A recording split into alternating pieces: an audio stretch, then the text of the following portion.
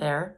This video is for parents of young children and parents who may be feeling some angst between leaving their child at school or preschool or kindergarten when they're young and they're just starting out, or staying with them if the child is still feeling anxious about the separation.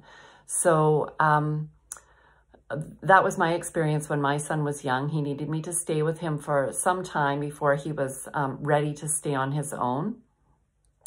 And I want to encourage you to follow your heart and to follow your instincts. It can be really tempting to listen to the teacher or to doubt yourself because of what the teacher is saying or because of what other parents are saying. Now, if you feel like you need to leave, or if you feel that's in your child's best interest, or you have to go to work, then of course you can do your best to support your child to feel secure in your own circumstances. This isn't me saying you have to do it one way or the other. I will say that there's a lot of research out there that supports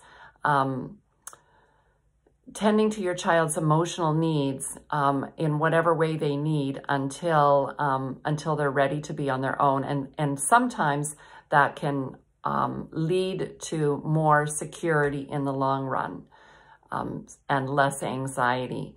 So, so this isn't me telling you to do it one way or the other, because I know parents have individual situations. This is me saying there is plenty of literature out there and experiences to show that meeting kids' emotional needs, attuning to them and doing what your child needs is a perfectly okay thing to do. So please don't allow what other people think or what the teacher is telling you to do if you know in your heart that your child needs something else. Thanks for listening.